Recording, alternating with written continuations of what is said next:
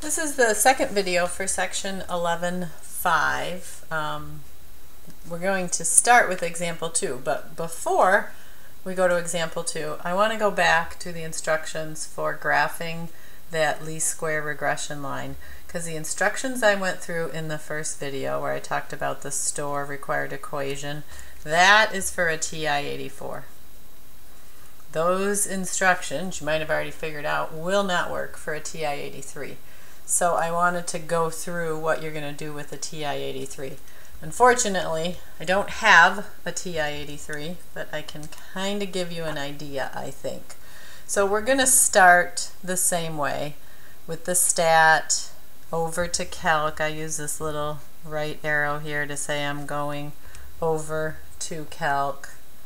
And then the for, the linear regression. And then on the TI-84, you get this screen. On the TI-83, you're not going to get that. You're going to get this, something that says linear regression, a plus b squared. And where it says this L1, L2, comma, you have to input that. So if you want to copy or insert these directions right here, or write yourself a note that you have to type this part in. And the way you're going to do that is, let me just clear out of here. So if you look down on your keypad, you can see these little L1, L2, and this button above the 7 is the comma. So when you get to this step where you have to input L1, you have to tell the calculator to use L1 and L2. You're going to do second number 1 key and get L1. Then you're going to do comma. Then you're going to do L2. Whoops. Hang on, let me quit that again. So comma. And I'm going to do second L2. And then you also have to put in another comma hanging off the end. Okay, so on the TI-83, you're going to put all that in right next to where it says linear regression AB. So you're going to put L1, comma, L2, comma, and then you're going to hit enter. And that's kind of, no, then you're not going to hit enter. Then you're going to hit vars. So this step here actually goes in right here before the vars. So this is what it looks like. Input L1, comma, L2, comma, then you're going to hit vars, then you're going to go over to Y vars, then you're going to hit enter. So try that on the TI-83. It might be helpful to copy these on your notes. Okay, let's look at example 2. So here's example 2. I, like in the other examples, have already put the data in my calculator. So I recommend you pause the video and do the same. See, there's my data that matches up with this list. And then let's see what they're asking me to do. First thing they're asking me to do is construct a scatter plot, which I did right here. However, I don't have my X and Y axis labeled, and you should always have those labeled. So X is sprint time, and Y is distance. So scatter plot, remember we want to do second stat plot, and then make sure everything is as we need it, and then if we hit zoom 9, we get our scatter plot. And so I transferred it onto the paper. Okay, now it says what is the value of the correlation coefficient. So that is stat over to calc, line item 4 there, or menu item 4, and then enter, enter, enter, enter, enter, and there is my information. There's my correlation coefficient, negative 0.838, and also I'm pretty sure I'm going to have to write an equation of a line. So there's my A and B. Remember, A is your slope, B is your y-intercept. So there's my correlation coefficient. What does this value tell you about the relationship between the student's sprint time and long jump distances? Well, you can look at your scatter plot and see that it's a negative relationship. And I would say They're fairly close together.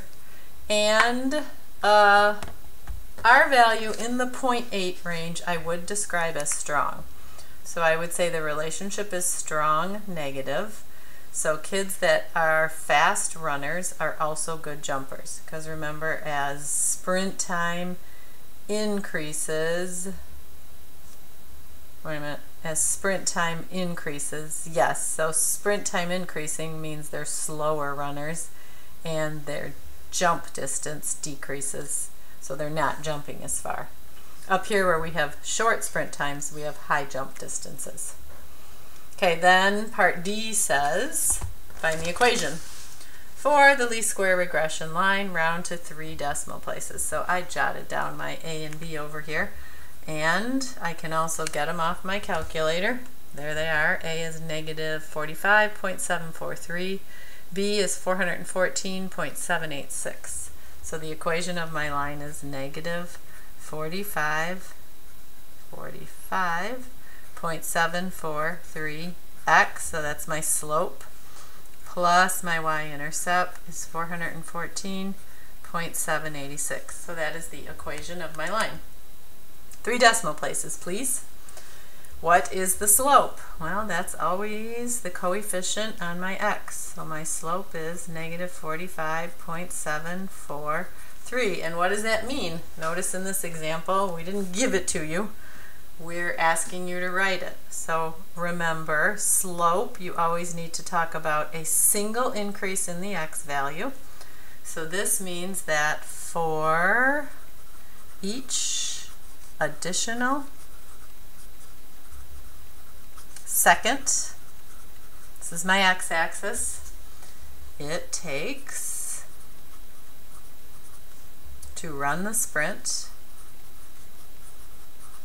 Those are my inputs, my explanatory variable, comma, we predict. It's important to use the word predict because the least squared regression line gives you a prediction. We predict the runner to jump negative. Sounds weird to talk about a negative. 45.7.3 inches. Actually, I'm going to take the negative out. I'm going to say 45.7.3 inches less. A little strange to talk about in the context of this problem, but that's what slope means. For a single increase in x, y will decrease by 45.743. And then part F says, what is the y-intercept? Y-intercept is 414. Oh, let's write that correctly. 414.786. What does this mean? This means that if a runner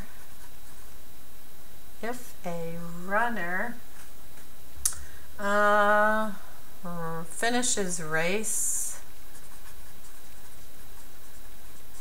or finishes sprint, maybe that would be better, finishes sprint in 0 seconds, which really doesn't make sense in this context, we predict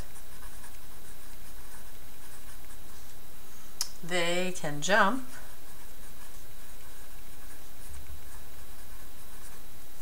414.786 inches. That's a symbol for inches. So it's hard. This doesn't make sense really for this problem. You can't run a sprint in 0 seconds, but that is what the y-intercept means. So why is that okay? Well, we're not probably going to pay a lot of attention to when x is 0. We would use the least square regression line more for predicting jump distances for different race times. Okay, part G says, use your least square regression equation to predict how far a student will jump if he or she runs a 40-yard sprint in 6.5 seconds. So this means x equals 6.5. So I want to take my equation, same one, I slide it up there so you can see it, 45.743x plus 414.786, and I want to substitute in place of x. I want to put that 66.5. So this is what I'd have. In place of x, I'm putting in 6.5. And then I need to multiply that all out. And what I get is 117.457 inches. So this is how far we predict they would jump if they're able to sprint in 6.5 seconds. Make sure you put units on all of these answers. Why? The output is in inches. One student in the class can run 40 yards in 6.5 seconds and jumped a distance of 139 inches. Was your prediction too high or too low? So they ran 6.5 seconds, which is the same time we had up here. But they actually jumped 139 inches. And we predicted they would only jump 117 inches. So our prediction was too low by 139 minus 117.457. So that would be by 21.544 inches. Okay, so prediction was too low by 22.544 inches. So that is example 2. Now let's take a look at example 3. Scatter plot below shows a country's gross domestic product. It's one way to measure a country's wealth, and the number of medals it won in the 2010 Winter Olympics. What does the data tell you about the relationship between gross domestic product and the performance in the Winter Games? Well, we do have a least square regression line on there, and it does have a positive slope. We know that it's positive because our slope is positive right there. So we do know we have a positive relationship.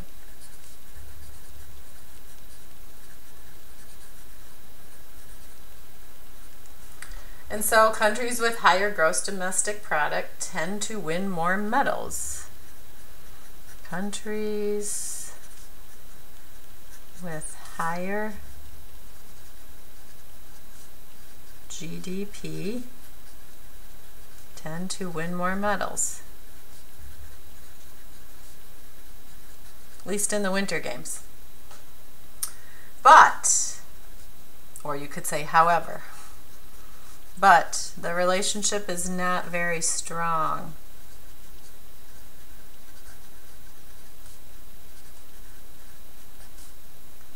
And how do I know that?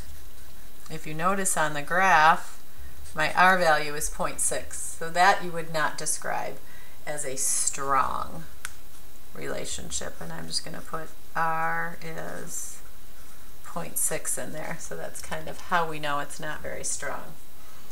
So it says, somehow, well, I guess your notes must say Germany. One set of my notes say Japan. I think it's supposed to be Germany.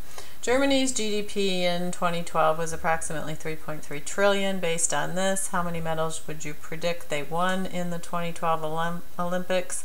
How confident are you in your prediction and why? So we're going to say X is equal to 3.3 trillion. So we want to take this equation that they gave me up here, slope of 1.89 times 3.3 plus 6.66. Okay, let's put that in our calculator here. Let's clear this out. So I have 1.89 times 3.3 plus 6.66, and I get 12.897 medals. Doesn't make sense to talk about